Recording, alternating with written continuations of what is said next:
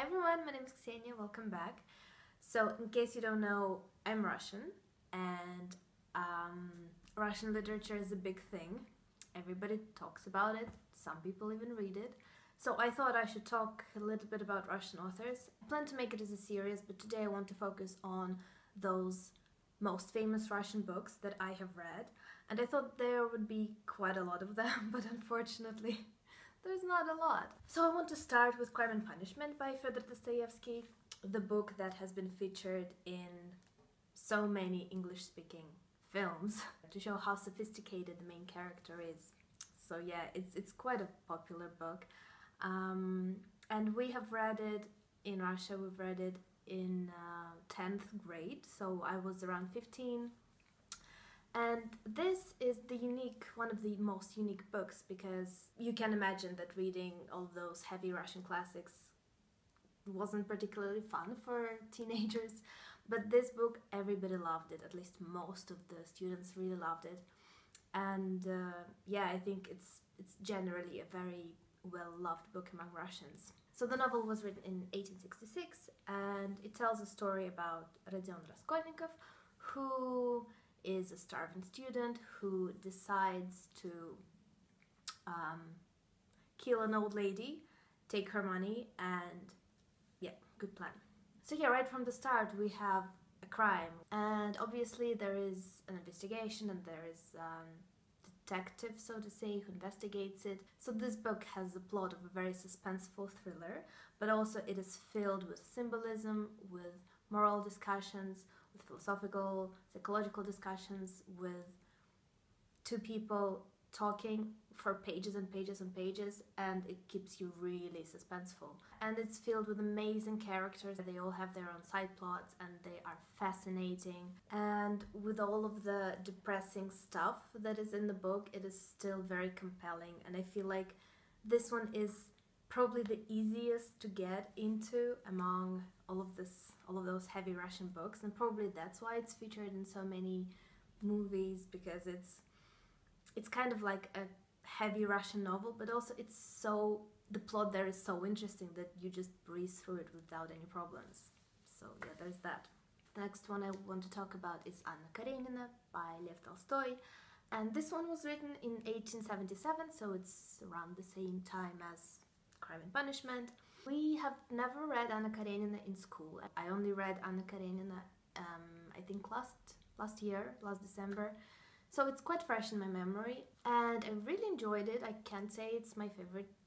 I still think that Lev Tolstoy just needs to edit a lot, but it is an amazing book. It's very epic. There are so many characters there. There are lots of side plots and they all intertwine in a very interesting manner.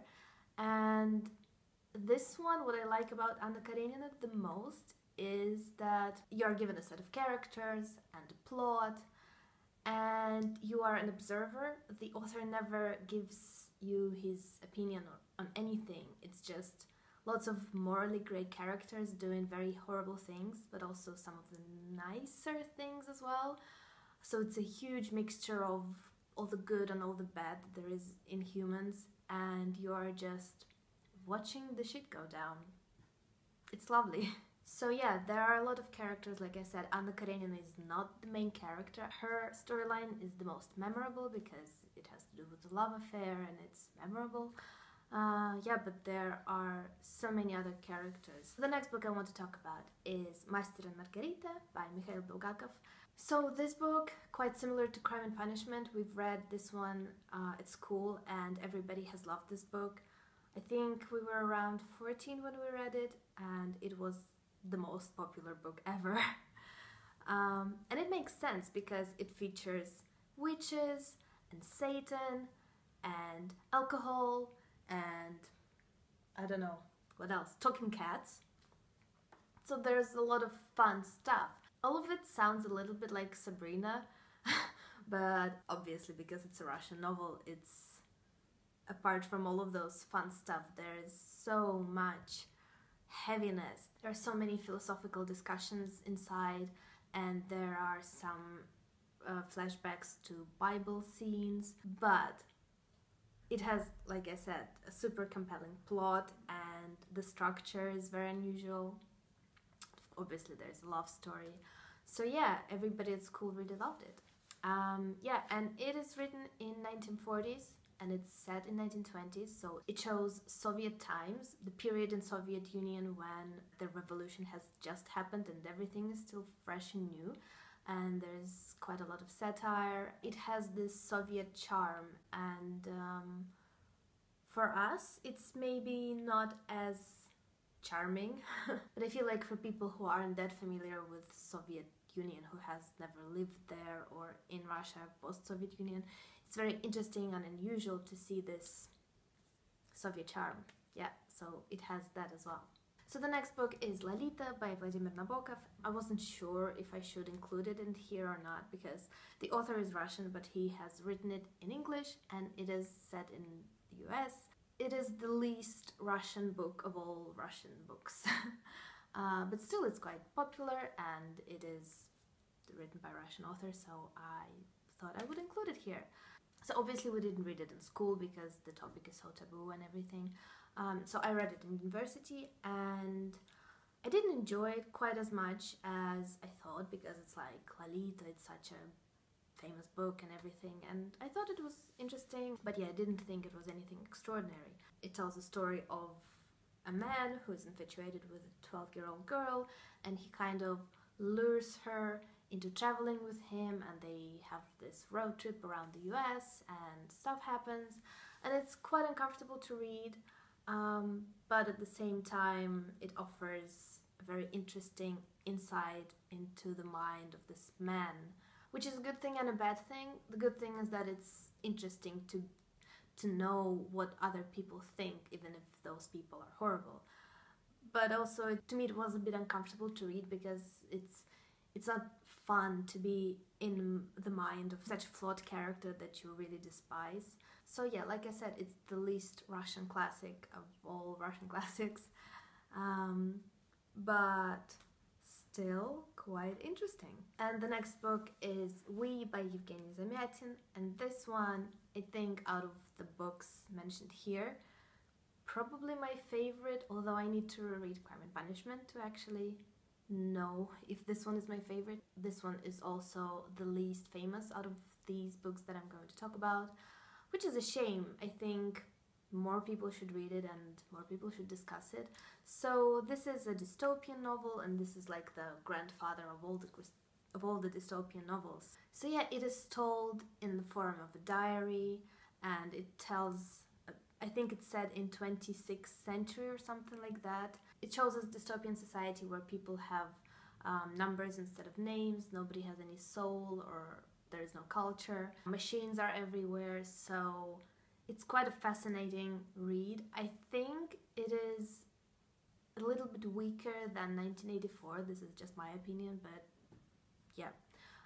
But because this was the first dystopia this was the first book of the genre that became quite popular, I feel like it has so much weight that other novels don't have, especially knowing the story of how the book was written, that Yevgeny Zamyatin lived in England at the time, and in around 1920s or a little bit before 1920s he came back to Russia, Soviet Union, and he saw everything, all the changes, and he got really inspired to create this dystopian, totalitarian society in his book. Obviously it was banned in Russia and it was published in Europe, translated into many other languages, then it was published in the US, and then it was published in Russia in 1980s. Originally it was published in 1921 and in Russia only in 1980s. How mind-blowing is that? Yeah, so if you are a fan of dystopian literature and you haven't read this one yet, you should fix it because this is the original and it's great. The last book is Brothers Karamazov by Fyodor Dostoyevsky again, and this is his final novel. That's the novel that he finished and died shortly after. So basically we follow three brothers who are wildly different, who have their own separate philosophies, and they all have their own separate storylines, and they all intertwine and they clash a lot of the times. And there is their father who gets murdered, and there is no one knows who murdered him. So it's kind of like a murder mystery, but you know, it's not. It's a very heavy book with a huge amount of philosophical discussions, quite depressing. I think this is one of the heaviest Russian classics, at least out of those that I'm speaking today. But at the same time, there are so many things happening that even though it's quite long, it doesn't feel as long. For example, to me, Anna Karenina felt way longer than Brothers Karamazov for some reason. So yeah, I think this is it. I just wanted to give like a short overview of those books, and I am definitely not the person to talk in depth about those books because, like I said, I've read some of them in school, some of them in university. It was interesting for me to learn some more information about all of those books, and I just reminded myself yet again that I should reread Crime and Punishment and Master and Margarita. And like I said, I want to make some more videos about Russians in the future, and obviously I'm quite excited about making a video about my favorite books and authors, which I don't know when I will make it, sometime in the future. That's my plan. So yeah, I'll be really happy to talk in the comments if you've read any of those books, or if you've read any other Russian books that I haven't mentioned here, and I don't know, just let me know your thoughts, and maybe if you have any ideas of what you want me to talk about in terms of Russian literature, you can give me some ideas. Thank you so much for watching, and I'll see you next time. Bye!